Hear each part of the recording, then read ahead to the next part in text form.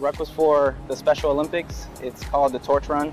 It's to support athletes with intellectual disabilities, and we're just showing them that we're supporting them and the fact that they can compete at a higher level and be respected as a group of members as well. During the whole ruck, all I feel was the heat on the bottom of my boot. So it was just burning nonstop. All I could think about was my quads as well. And I just look over at Sergeant McBean and he just asked, "Are you all right?" It's like, yep. Just kept drinking water from my Camelback and just kept pushing.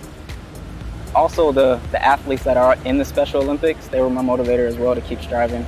Everything they do day in, day out it motivates everyone as a whole. So